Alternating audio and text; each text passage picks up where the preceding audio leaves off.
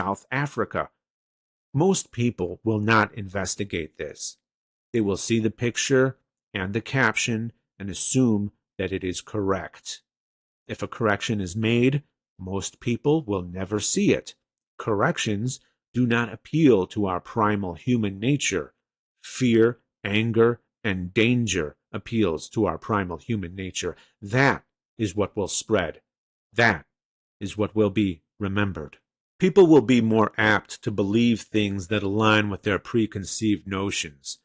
They don't suspect the things they expect to see or even want to see to actually be lies, but oftentimes they are.